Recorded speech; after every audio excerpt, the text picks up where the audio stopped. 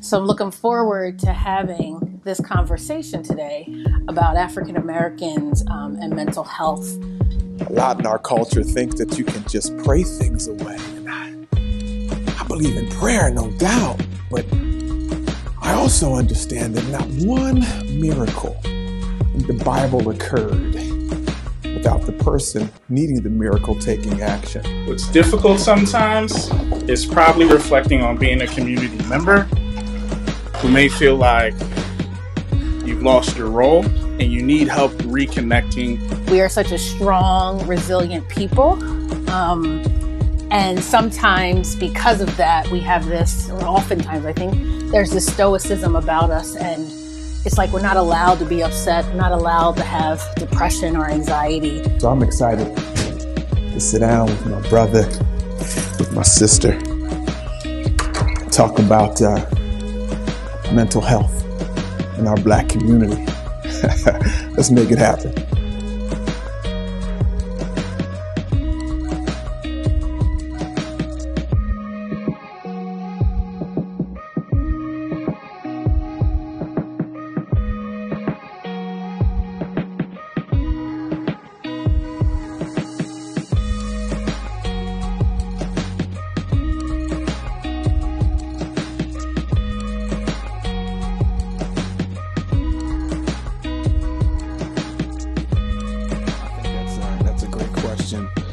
And since I'm the least among these two, I'm gonna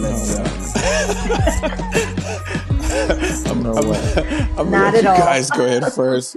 Well, Dr. Logan, why don't you start out with that, if you don't mind? Okay. So my why, I mean, and when it comes to mental health in the Black African American community, I'm reminded of a healthy cultural mistrust. We historically, Black and brown people have not trusted mental health and medical field, and have had good reason to. Have had very good reason to, and we can think about, slavery and how people were treated, how, the idea that we don't feel any pain. So I think just the visual of us, the visual of people who look like those African American community, who represent that community, it releases some of that stigma automatically. And we have just never been given permission to not be stoic and to not just be like it doesn't bother us. Our men haven't, our women haven't, our children have it, and I do think that it is hurting us. It's killing us. So being able to have some permission, and I think with permission comes words. Like there's so many people I've worked with that don't know how to put words to what's happening, and words are so powerful, and we can heal through that. So that's a huge part of my why. Shahid, you want to go next, brother Shahid? You want to go ahead?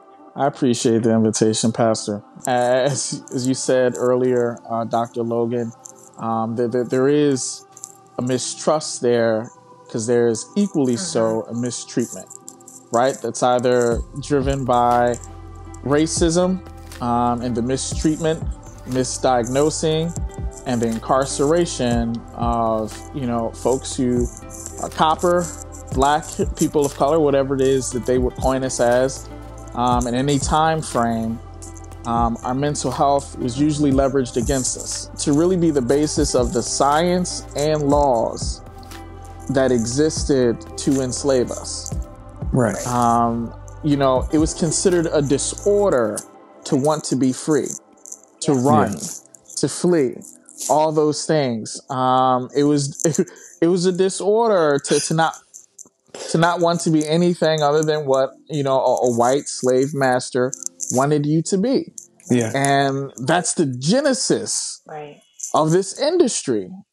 And go figure, with that genesis, we don't account for all the hurts, the pains, everything that's inhumane that's gone into this.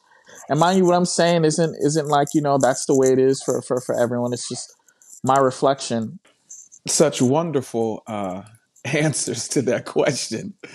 I guess for me, guys, it's I'm coming from a a Christian point of view, because I'm a pastor of a church, but I'm going to tell you the mistake that our people make.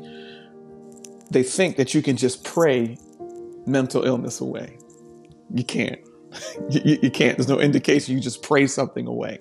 If we study the Bible, if we study the life of Christ, I'm a believer, I'm a Christ follower, there's always some action that had to take place before the healing and before the miracle. But when Brother Shahid said that it was viewed as a mental illness to want to be free, right? Yeah. So if I flip that, let me ask you a question now. Like, is it a mental illness? Do you guys think it's part of a mental illness to want to be accepted by them in the worst way? Because I never really have, but because I didn't, I was always unruly.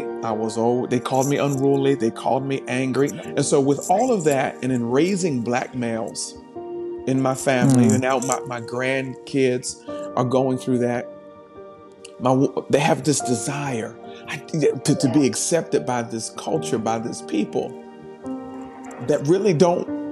If you can't dribble a basketball or catch a football or sing or dance, they're not really worried about your intellectual properties and how intelligent you can be.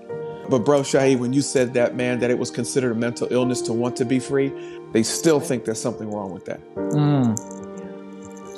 Pastor Graves, if I may, I hear you pose the question, is it crazy to want to stay or be a part? And I go one above that, and that I think it's colonial. Yeah.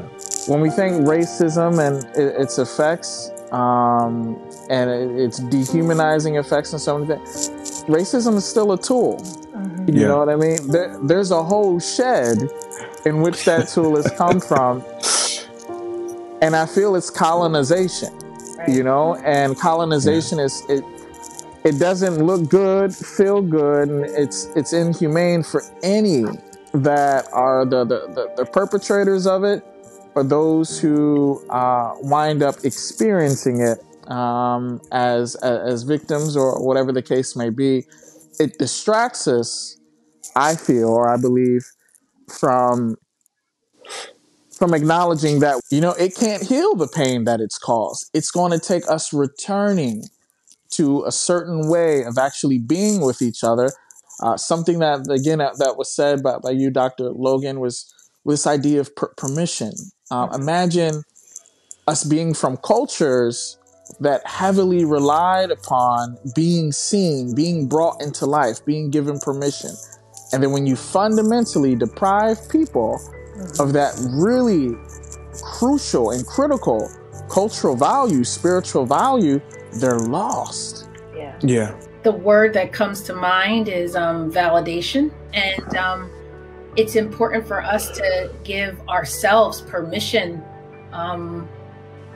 to try to find what our words are, to name what's happening, because it happens all the time and we're told it's not real. And it is real. We don't need that validation, I think. For me, I get a chance to watch people heal together. And that's because we don't brush things under the rug. If a brother or sister are struggling in any area, let's talk about it. Let's deal with it. Let's try to point you in the right direction. I just think that our healing, our mental healing, is not something that can be done alone. All of these things that we're talking about, we've never talked about before. And that's what's celebratory about this conversation, is that now we can be better parents, we can be better grandparents, we can be better aunts and uncles. We can say, wait a minute, they need this conversation right now. Because I remember when I needed it and it wasn't available. And so I think that's the beginning part of us really recognizing the village is going to have to take part of it. You have to be in a community of people to really help us get to that place to where we are dealing with our mental illness and are becoming mentally healthy as we're walking this journey and in this journey of life. So